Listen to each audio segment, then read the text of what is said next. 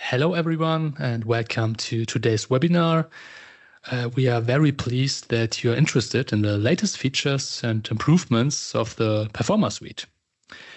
My name is Alex, and I'm going to introduce you some of the new features in version 24.1.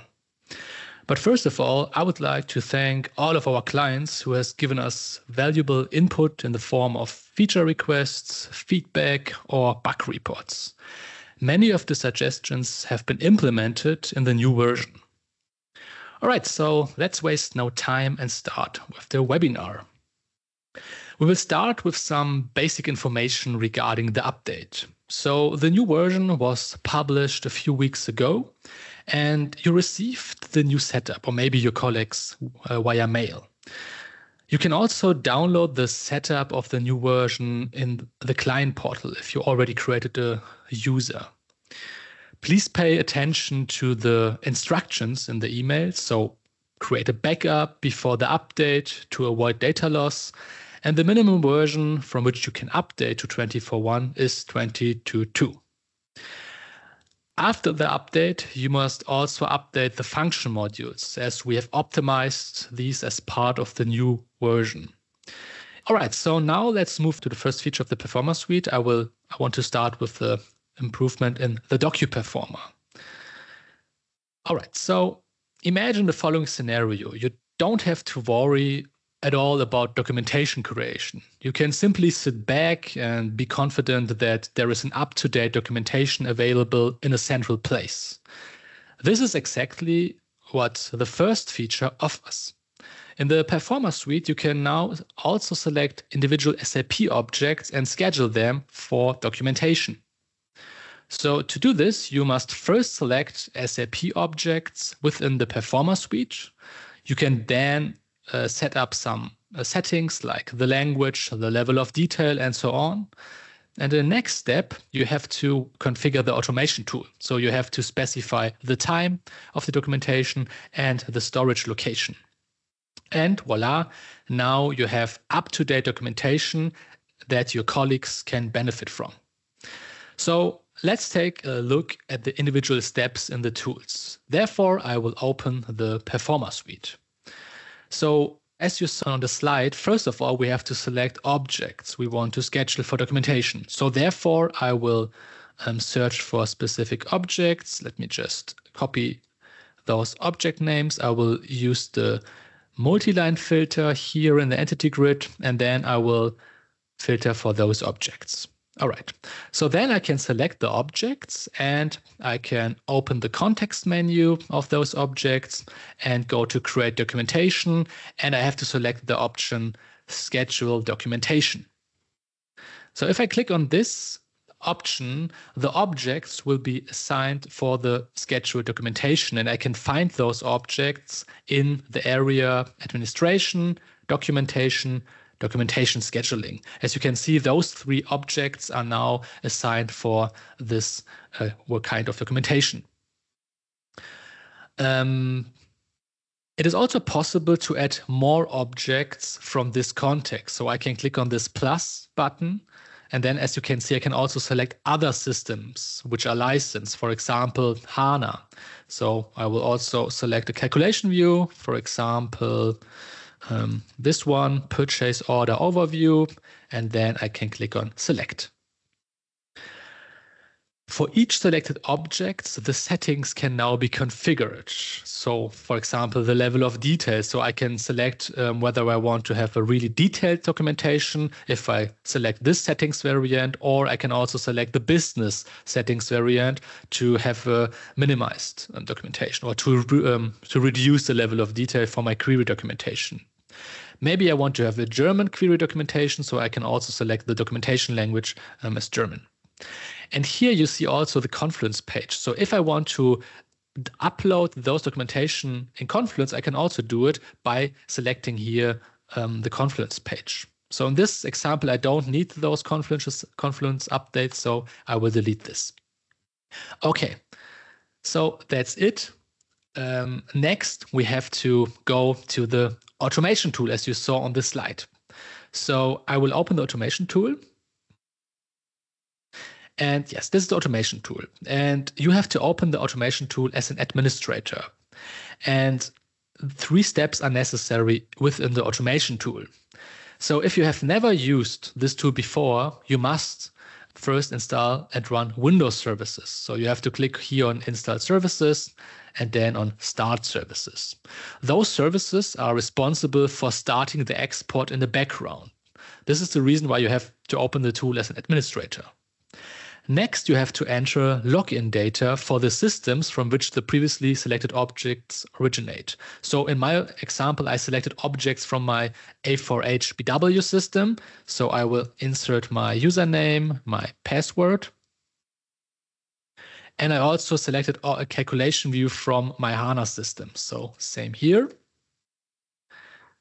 I will check if everything is correct. Yes, it is. Perfect. And last but not least, a path must be defined. So here I can select whether I want to go with the standard path, so a local path, just standard Windows path, or a Confluence integration. So I will go with the standard path, and here I can schedule the time. So for example, I can say that I want to create a documentation every day, and the time should be, let's say, 14:11. Okay, perfect. So now I click check and save once again because I now also selected the path and I did some changes regarding the scheduling. So I would just click on check and save. And as you can see, the next doc will happen at 14:11. This is the information which the automation tool provides to me. Okay, so the export will take about 2 minutes. To kill some time, we can briefly talk about the automation tool and our recommendations. So therefore, I will go back to the presentation. The automation tool should run on a continuously running central server, as we recommend running the export, but also the synchronization that can be also automated at night. So it makes sense if you just know you wake up, you start your computer, and you know there is a up-to-date documentation in a specific folder.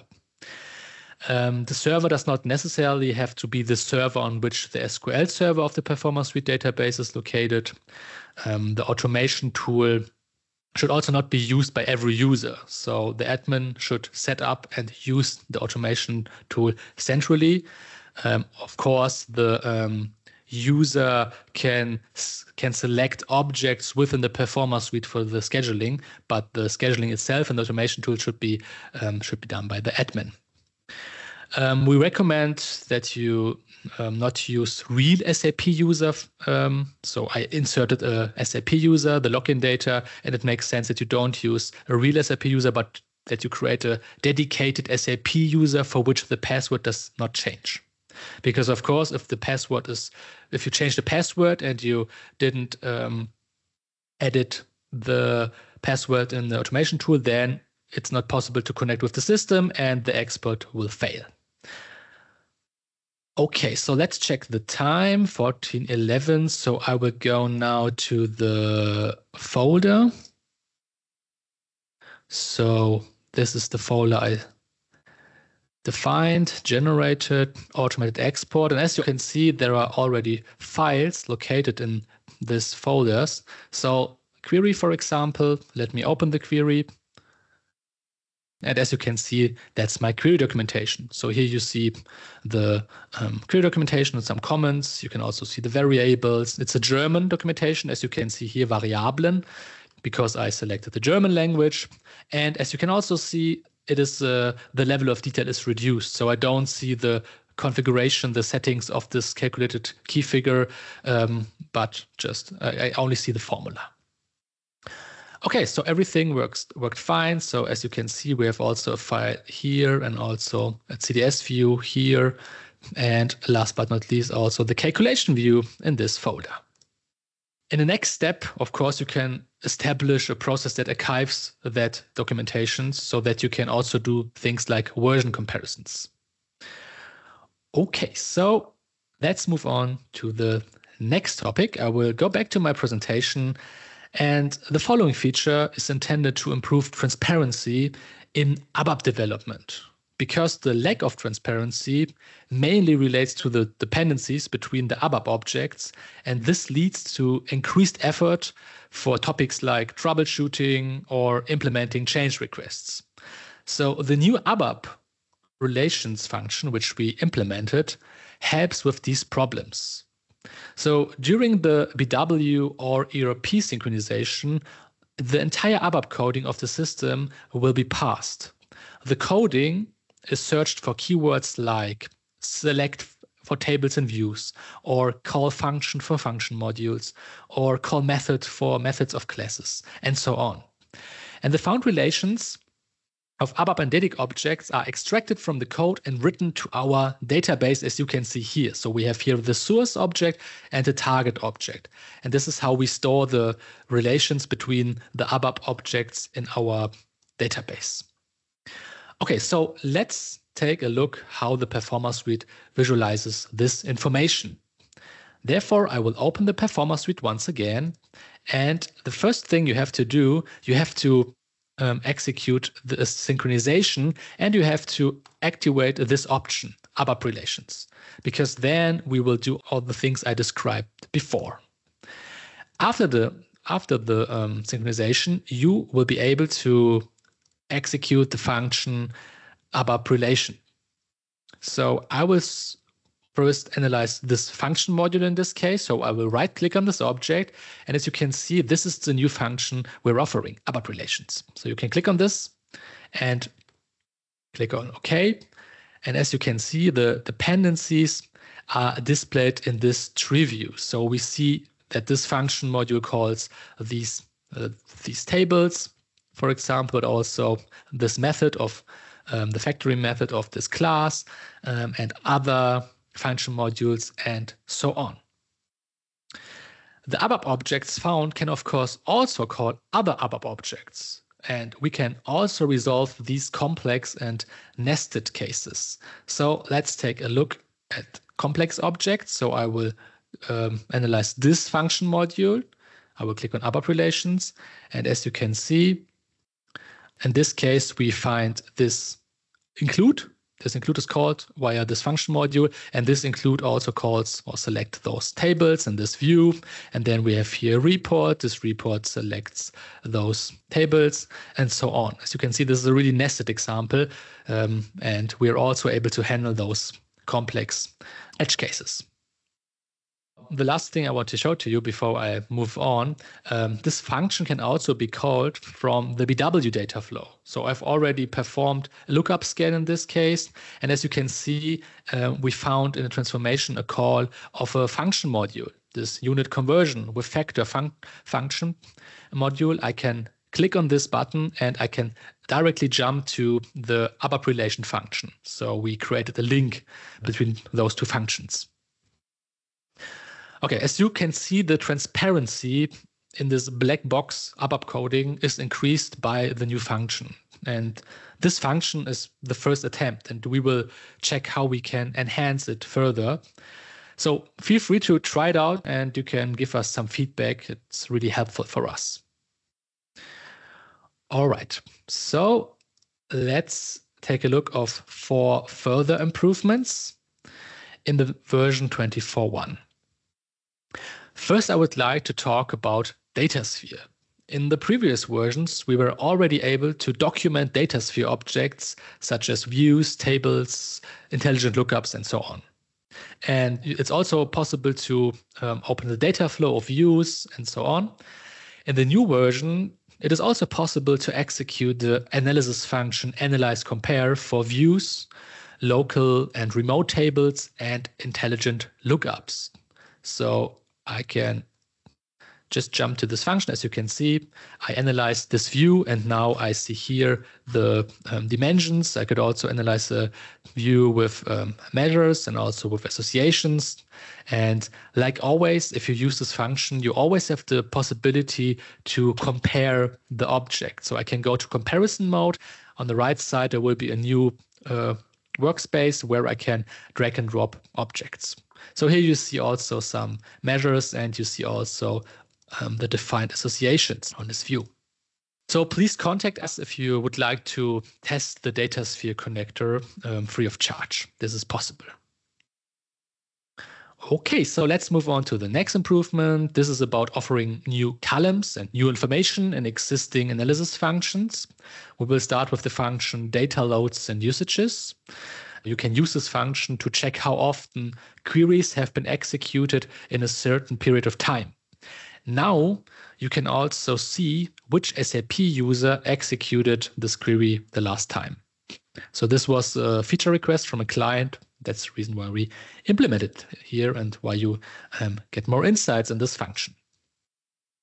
We also offer new columns for the function system comparison. So this function can be used to compare systems regarding selected object types. So in this example, I selected queries and ADSOs. Now you can also activate more language-dependent columns. So for example, the German, English, French description can be inserted to the grid via the column chooser. In the former releases, it was only possible to work with one language, and the language always depend on the selected UI language, so German or English. So now you can also select more languages. Also a feature request from our client. Let's move on to the last improvement I want to show you today regarding Performer Suite, this time about query views. So a client wanted to find out for his housekeeping activities whether query views are used in BO AFO reports, so analysis for office reports. These query views are now displayed in the function list data sources. So if I analyze an analysis for office report, I will see now also this query view. It was not possible in the past. And we also display this data source in the function analyze compare. All right, so now let's continue with the roadmap. What are we planning for the next releases? So first of all, we want to improve the existing function document data flow. This function can be found here, document data flow. And if you activate this function and then you document a composite provider, for example, not only the composite provider will be documented, but also the ADSOs, the part provider, and the info sources, and the data sources, and so on. So the entire data flow. And we want the function to be able to be started from objects such as SAC stories. So you start from an SAC story, we document the story, the model, the query, and so on. And the aim is to document an entire data model more quickly so that you don't need to create first things like scenarios. Okay, so with DataSphere, we will support further object types, analytic models, a really important object type in DataSphere, but also task chains. We will also offer the where used analysis. So you will be able to analyze, for example, or to check the usage of VW objects in remote tables in DataSphere. We will also support the planning models in SAC. And in S/4HANA, we are currently working on the support on the new CDS entity views, which we currently do not fully support. And in the future, it should be possible to document user-defined Fiori fields. So as you can see, we are working on further improving transparency in SAP data analytics.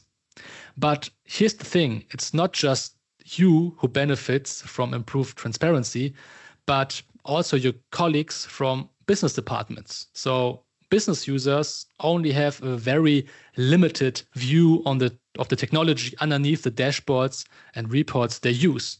As a result, they have to involve IT directly for certain technical questions.